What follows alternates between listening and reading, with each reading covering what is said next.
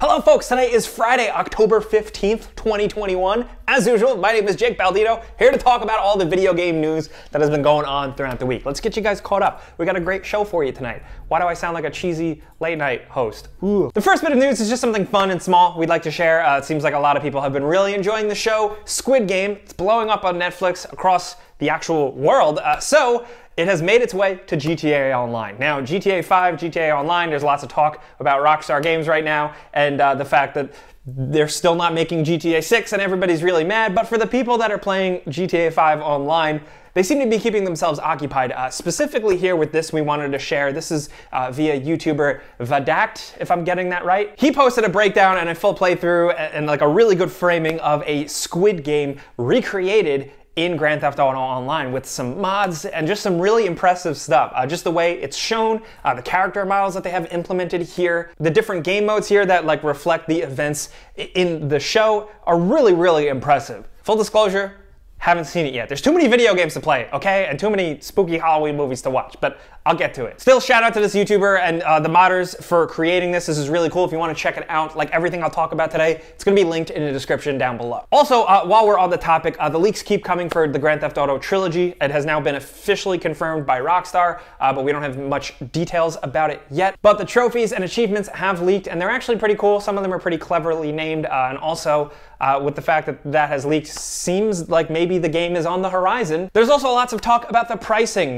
There have been some leaks as well, reporting that the game is $70 US retail, which a lot of people are questioning considering how old the games are. I think we need to see if there's any real remastering work behind them. It's also worth pointing out Rockstar Games has delisted the original versions of the games, which kind of sucks. Like always, of course, we'll judge the final product. We'll have a before you buy on it whenever this thing comes out. But yeah. Now in other news, more businessy type news, EA and FIFA. Now, as much as I'm not a FIFA fan, I am always curious to see just how EA makes people more mad, but it seems like this time they're kind of getting ripped off. So the way this has been working out is that EA needs to renew the FIFA license. For the last 2 years, they have done kind of like renewal negotiations, but now comes the time to renew the actual use of the FIFA name. Now, FIFA, of course, is a massive worldwide football organization, and apparently they want $1 billion.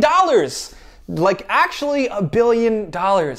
That's a lot of money, and this is specifically for the naming rights, and this follows up reports from last week with EA apparently considering kind of rebranding the FIFA games into something else, because this is actually interesting how this works out. So this is just $1 billion for the naming rights to essentially call the game FIFA. There are separate negotiations and separate licenses for the players, the different football clubs, all that stuff, players, likenesses, blah, blah, blah, blah, blah. That is all separate and negotiated stuff that EA has done and has like normal. It's just whether or not the game is going to be called FIFA. Pretty interesting considering that name does sell those games. As much as people complain about those games, they sell bajillions. So I'm curious to see where this is gonna go. Still, $1 billion. That's like an inconceivable amount of money for something like that. Anyway, something else fun that is worth sharing is Ed Boon, one of the creators behind Mortal Kombat and NetherRealm Studios, took to social media to point out that they first started working on the original Mortal Kombat game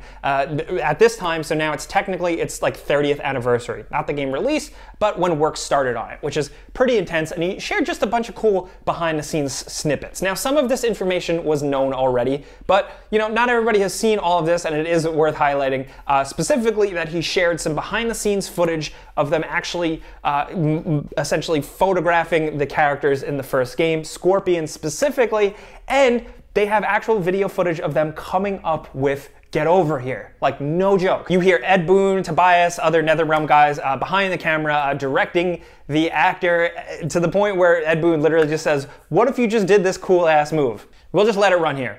You know what would be a cool ass move? One more time. Alright, that's cool.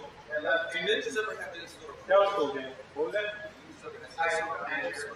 You pull something with like an arrow or whatever. I think this is just really cool to point out that sometimes some of the most iconic and creative moments are just brought about by people just collaborating and coming up with cool stuff like, what if you did that? And then something iconic happens. Okay, so then like, what if you just fell off your chair? Let's go. Also worth highlighting, speaking of, Warner Brothers properties and stuff like that, DC Fandome is going down this weekend, which is the big whole DC Universe stuff. We're going to get new looks at movies like The Batman, which I'm very excited about, but also video games. So expect some new looks at Gotham Knights and Rocksteady's Suicide Squad, which is, it's about time.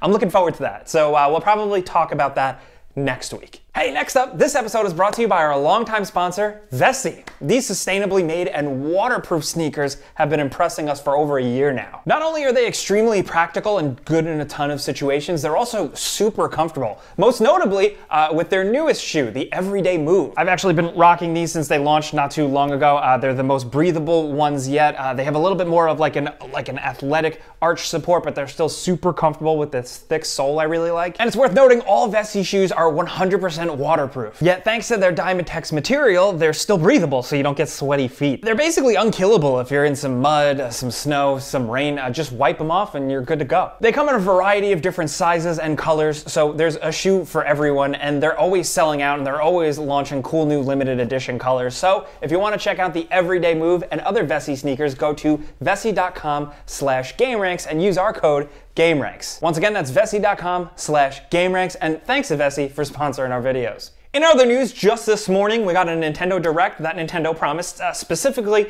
giving us a new update on Animal Crossing. So with Animal Crossing, there is a new thing rolling out, like a new update, a free update, November 5th, with some content updates and little things like that. There's a new island with some features, there's boat tours, there's the roost, just other little small things like that. I feel like the little wiggly fire hydrant guys from Animal Crossing and the cactuars from Final Fantasy should hang out. They're basically the same thing. They should get a drink sometime. Yeah. There is also a bigger, much more substantial update as well, dropping that same day, that's going to cost $25 DLC, that's adding a bunch of new stuff, more creation stuff, more opportunities for creation, more places to go. And that expansion is called Happy Home Paradise. Interestingly enough, Nintendo had announced that new tier of Nintendo Switch Online that costs more. This is going to be included in that if you pay for that tier. And now they officially announced the pricing of those tiers. It's on screen here. Seems a bit pricey. I don't know if I'm gonna jump for it, but I wanna hear what you guys think in the comments. Also, in some dumb news, but just silly stuff I like, remember the Xbox fridge, the Xbox Series X fridge thing? Well, Xbox is now officially rolling out an Xbox Series X mini fridge that you can buy.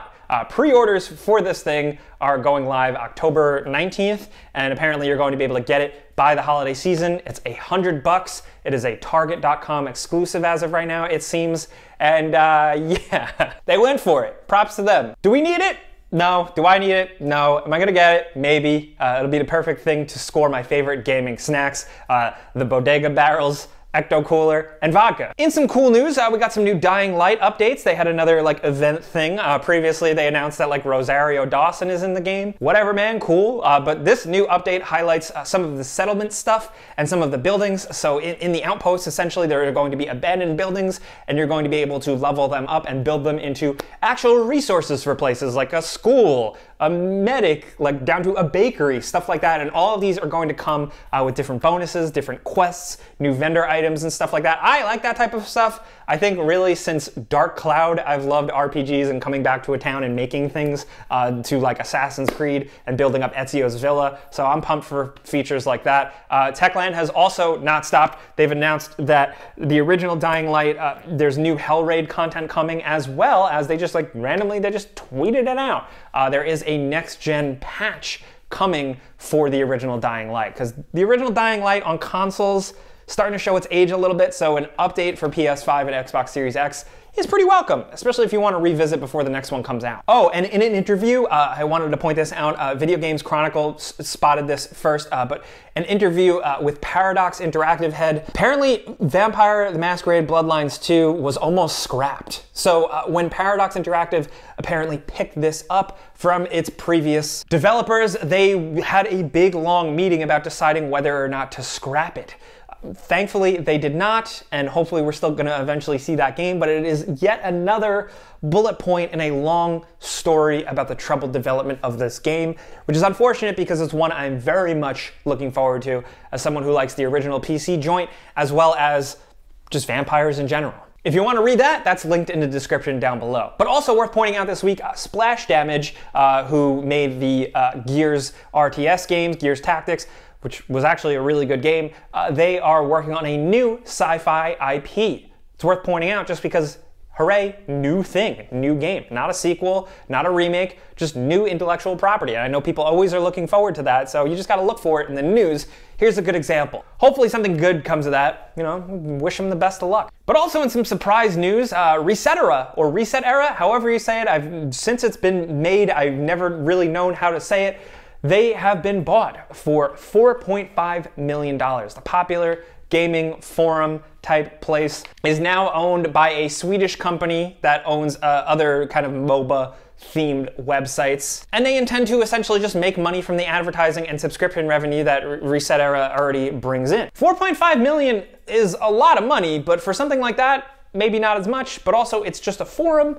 I don't know, I have no concept of money when it comes to expensive shit like that, but it's interesting that they got bought. I never would have seen that. It's like a big company coming around and buying NeoGAF. Still, I thought that was pretty interesting and worth pointing out. I wanted to share with you guys. I also want to know what you think. I also just want to know what you think about everything going on this week, especially with the games that are out. Back 4 Blood is out this week. We put out a before you buy video for that, so let me know if you're playing that. It's definitely worth highlighting. It seems like some people aren't really into it and some people are really loving it.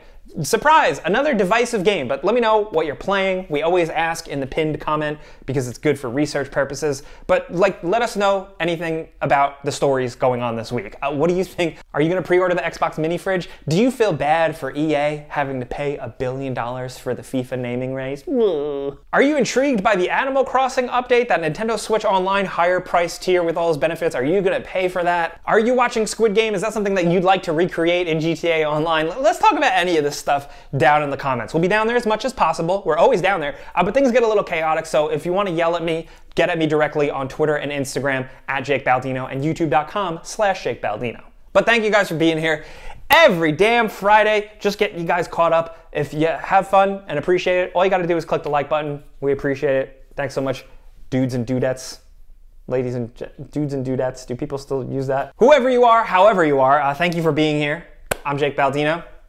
See you next time. Pizza's on me.